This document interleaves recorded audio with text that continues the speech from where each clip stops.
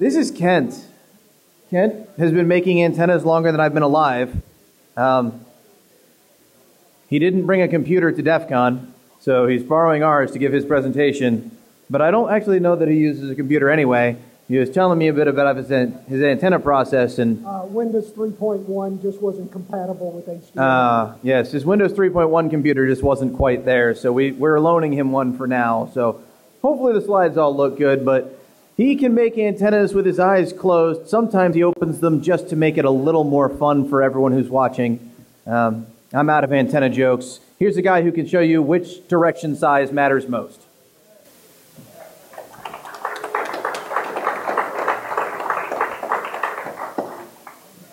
I'm not quite sure how to respond to that introduction. Well, with insults like that, I normally expect black fishnet hose and a whip to be involved. I don't care what you wear. Okay, we're going to talk about some of the antennas that you can use with your various receivers and software-defined radios. There's some real problems with the SDRs. There's some pretty good ones out there. The FunCube ones happen to be one of the few that actually have filters built into them. And you stick a little whip antenna like that, and it's good for listening to transmitters that are 10, 20, 30 feet away. But if you're trying to do some really serious work, and we're talking kilometers and miles, you're going to need something a lot better. Now you take your little software-defined radio and you put a serious antenna on it, and something happens. It stops working. A little closer? I get feedback. Okay. So you put a serious antenna on it, and things stop working. And I've seen this so many times. You guys put a nice big antenna on it, and they stop decoding. They stop receiving. And I don't understand what the problem is, because I've reloaded the software 3 times. Well, what's your problem is this. This is looking at a spectrum analyzer from basically AM broadcast band to 1 gigahertz. And you see all these monster signals. These added up together is enough to make most software-defined radios quit working. You have a first little transistor right there coming off the antenna, and if you hit that with enough signal, it goes nonlinear. It stops working. This is an effect I'd like to describe as wearing a hearing aid to a rock concert. It just stops amplifying properly, and you're no longer getting proper signals. Your biggest problem is that one over on the left. That's the FM broadcast band. Today, in most urban areas, there's more FM stations than there are TV stations now, and they run far more power. So if you're getting overloaded, it's probably in the FM broadcast band. One of the easiest things to do, it used to be, get you a Radio Shack FM notch filter and notch out the FM band. No Radio Shacks, but there's a couple of these floating around. And another thing, don't be afraid of 75 ohms. When I connect a 50 ohm to a 75 ohm, I get about a 10% loss due to an impedance mismatch. But the 75 ohm coax has so much less loss, you're probably ahead in the long run. So don't be afraid of 75 ohm systems. Also, mini circuits makes entire families of filters. And it starts becoming important if you're doing some serious work to have filters that notch out everything except what you want to look at. Filters are very important. I also wouldn't rule out having some low power attenuators. It's quite often just putting a 1 or 2 dB attenuator in front of the in front of your radio is enough to suddenly start making it linear again. So some low value pads are very, very handy. Here's an antenna, super secret design from the 1930s called a planar disc antenna. We got one running right here. An extremely broadband antenna, extremely. The lowest frequency is determined by how big the discs are. The highest frequency is determined by how close you can get those gaps together. And making these work over octave ranges is quite simple. We have a variety of them here. A few more. The one on the upper right is currently in orbit on a Canadian bird, and some other ones are going to be on some other satellites shortly.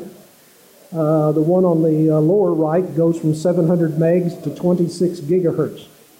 It's pretty much a circular pattern at the low frequency, becomes more of an ellipse as we go up. Radio Shack used to sell it as a universal cell phone antenna, and of a different version.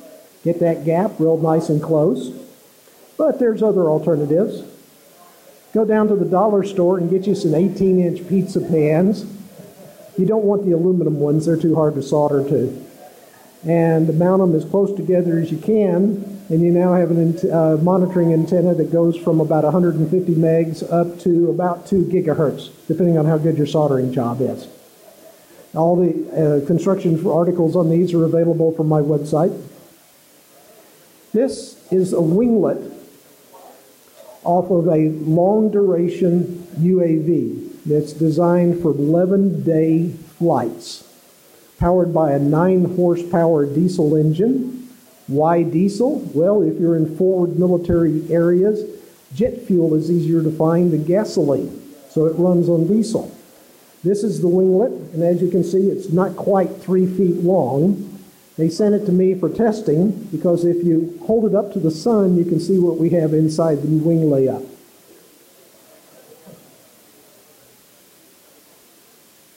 Log periodics, an antenna going back to the 1950s, another extremely broadband antenna, directional, about 6 dB gain, unless you're talking to the marketing departments of some other ones that sell them. Very broad range again. The one in the very middle goes from 300 megs to 11 gigahertz, and I make that for a spook in the UK. He sweeps offices for a living. Every so often people ask me, how do you stack log periodics? Usually not recommended. Your biggest problem is finding a power divider that works over that broad range of frequency, but the stacking distance needs to be a certain amount of a wavelength. So as you get to lower wavelengths, they need to be further apart. So if you do insist on stacking them, that's how you have to do it. Yes, I tried making some. They looked really good on the computer as a Gerber file, but after I got them back from the PCB house, I never figured out how to attach coax. Here's another technique. This is a log periodic to a Yagi. Got to stop figuring out how to blow on that. You can't add additional reflector elements, but you can add additional director elements. So this was used for basically a 2 to 6 gig log periodic, and they've added director elements at 6 gig, so that gives it a little more gain, a little more directionality up at the 6 gig area, and allowing for losses in the coax, you probably come out about even. Log periodics also make cute little dish feeds. I've had one up for about 20 years now. Not every 10 years I have to replace it, but now your dish works in this case from 2 gigs to 10 gigs. I've yet to understand the fascination of helix antennas. Krauss's originally formula for them were, shall we be polite, optimistic. I have had perhaps 100 of these on the antenna range. About 1 in 10 are circularly polarized. Just because it's a curlicue, it is not circularly polarized. The signal goes down the helix, hits the end, reflects, comes back, and cancels itself. So you can sit there and snip little tiny pieces off the tip and make it circularly polarized. There's another major problem. If I have just a wire in free space, signal travels down the wire at about 95% the speed of light. When I put a dielectric material, plastic, fiberglass, anything else around it, the speed of light is slower. So now the signal is going down that wire at about 60% the speed of light, not 95. This is the way NASA makes a helix antenna. Fiberglass center, tiny small spokes touching it. Other material is negligible. So now when I start wrapping that around, what have I done to my turns ratio? It ain't what that little calculator calculates. I'm not saying you can't allow for this. I can get out my simulation packages, spend about 3 weeks letting it go through, but I have a problem. What's the dielectric constant of that plastic? Go down to Home Depot and ask the guy in the plumbing department what the Oh, I'm going to be smarter than that. I'm going to look it up on the internet. That is standard for that. Calculating that is measured at 1 kilohertz, not 2.4 gigahertz. And the dielectric constant changes with frequency. I'm not saying you can't build it. I'm not saying you can't allow for it, but you're going to need a lot of tools. I will talk about some patch antennas. Here we have just one simple patch antenna. I've done a few. In total, I've done about 1,200 different antennas. The bottom one is kind of fun. That's a Bluetooth antenna. This was done for a project where we set them up and shot Bluetooth across the interstate highway and tried to do a Bluetooth acquisition with every car that went by. This is a few years ago. We got a 15% hit rate. Then they went down the road, past a bunch of intersections and clover leaves, and set up a bunch more. And now they knew how many cars went this way, how many cars went that way, and what the transit times was.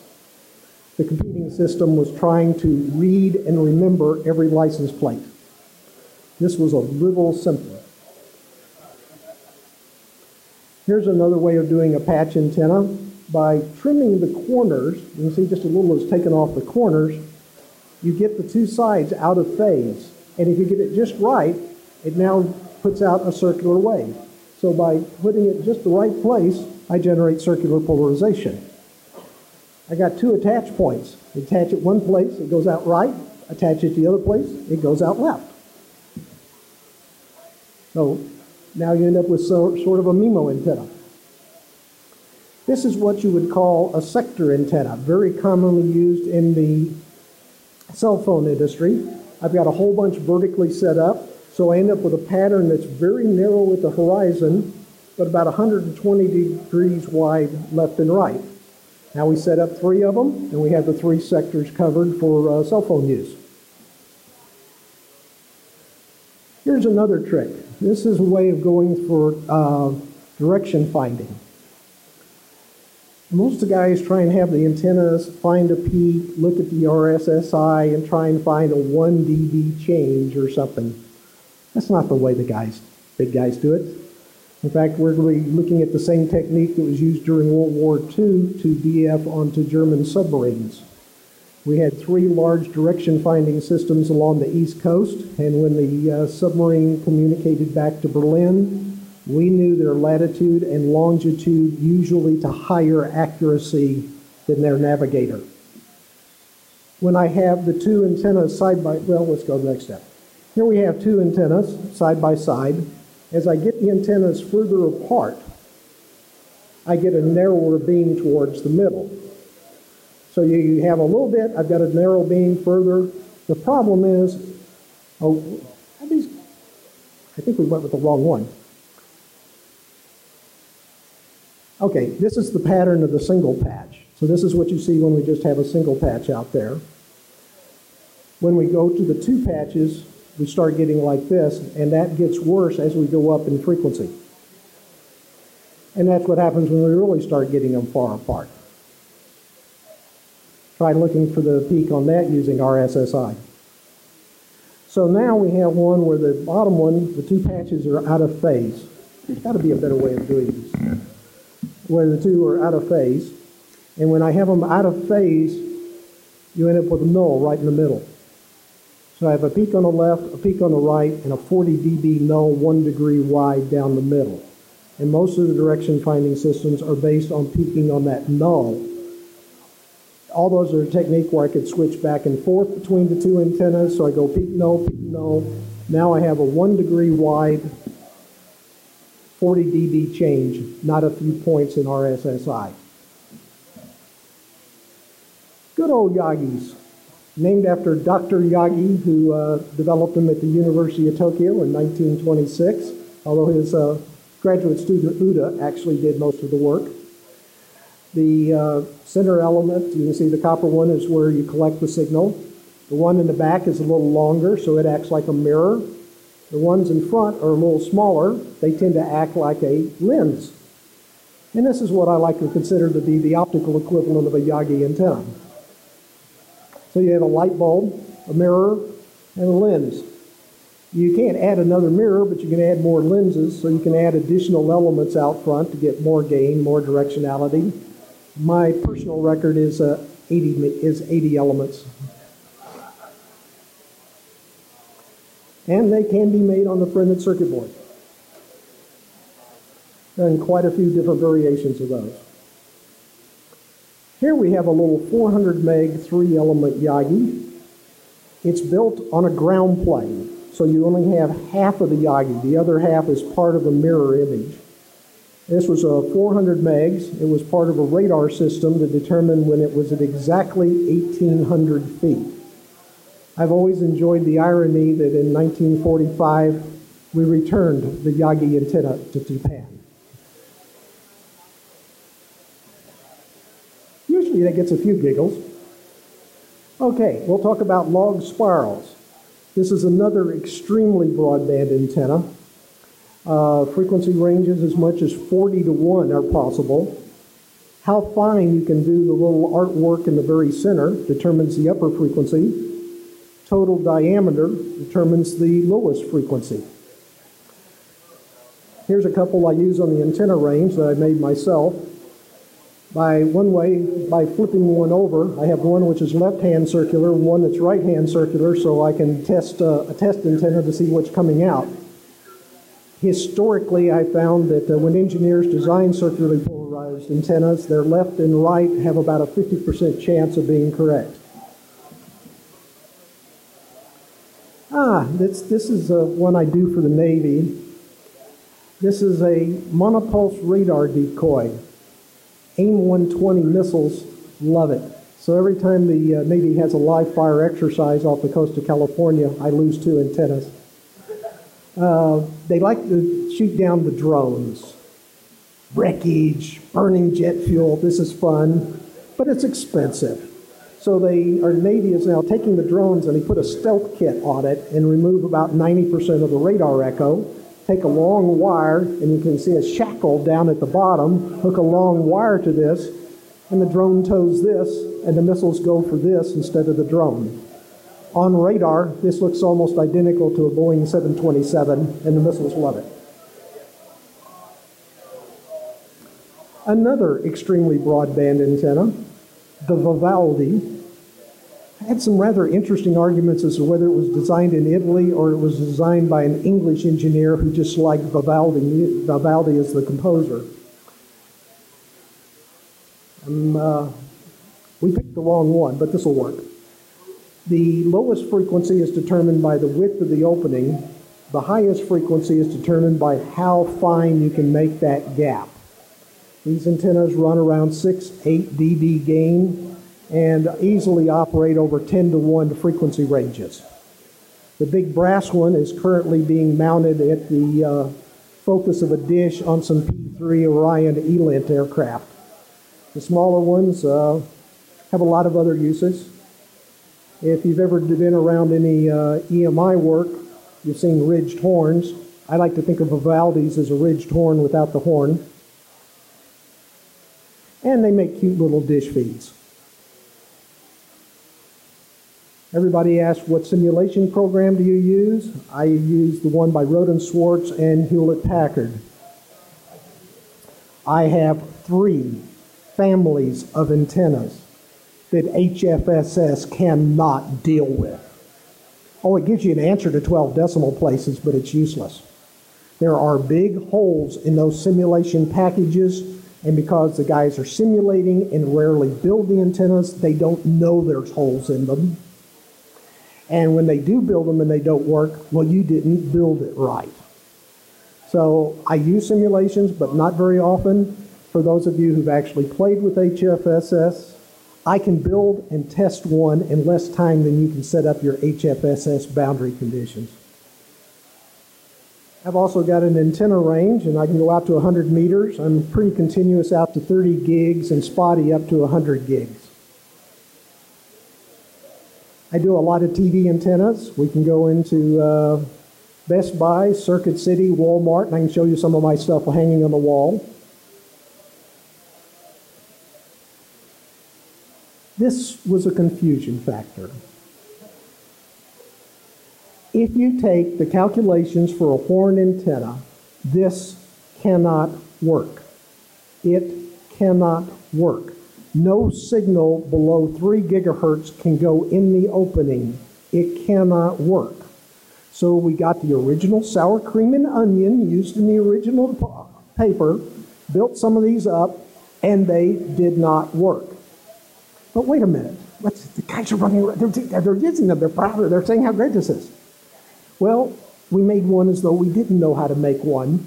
And if you accidentally turn that coax connector ever so slightly and you don't have it tight, you now damage aluminum foil coated cardboard.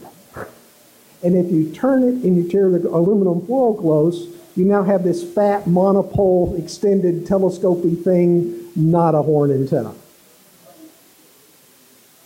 Yes, I've been known to work on antennas of all sizes.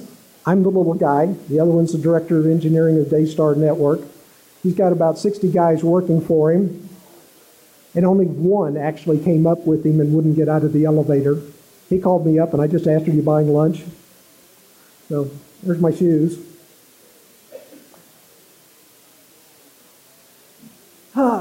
How many of you have known this guy, assuming you're not this guy? I put in 7 gallons of gas. I drove 200 miles. I got 28.571 somebody needs to take his scientific calculator, crush it, and slap him upside of the head with a slide rule. Here you go onto these guys who do these antenna programs that you can download. This one is now doing calculations in 10 billionths of an inch.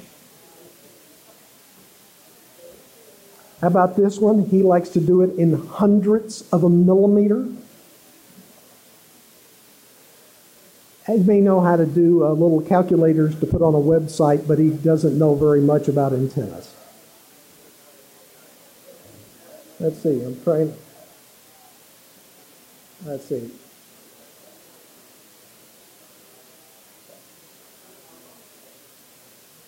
Well, I had some others I was going to go over, but apparently they're not in this talk. This was an earlier version. We should look a little further. Any questions? Snide remarks? Insults? Yes?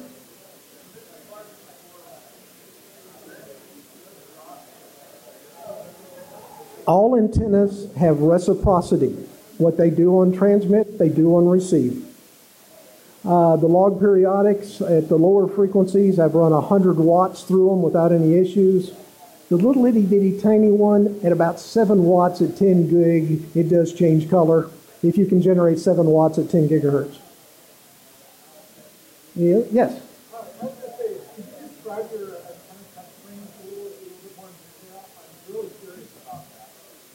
Well, let's see here.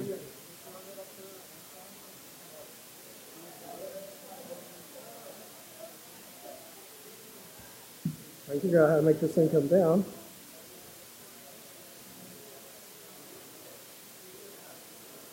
It was in there somewhere, wasn't it?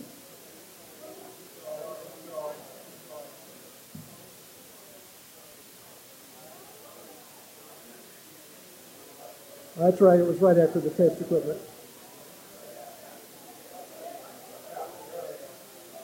Oh, that's good.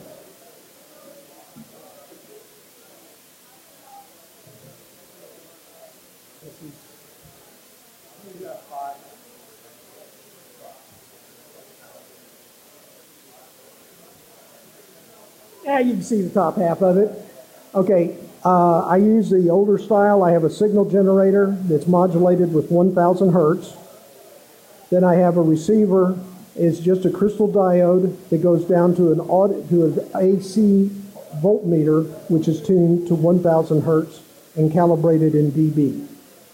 So everything is done by looking at 1,000 hertz tone, any other direct current, DC current carriers out there, or video carriers are not at 1,000 hertz. And I then put up my reference antenna, measure the signal level, put up the new antenna, and tell you how many dB difference there is between them. It is a ground. Typically, the source antenna is placed on the ground, which then makes the ground part of it. I back up and find an area where the signal level is consistent.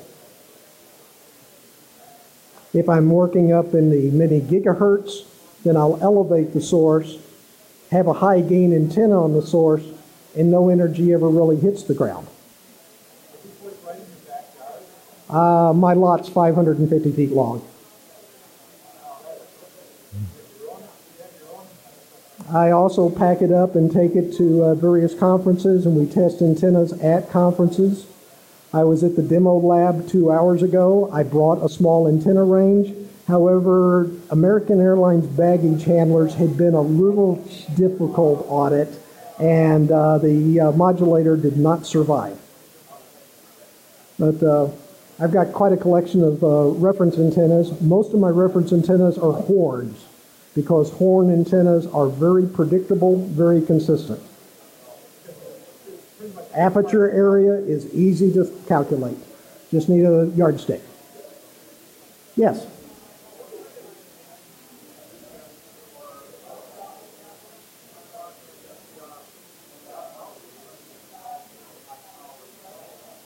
Filters. Notch filters.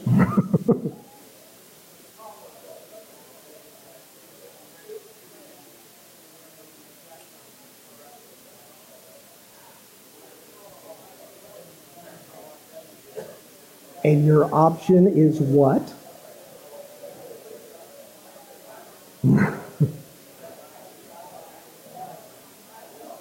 How is the switch going to help you?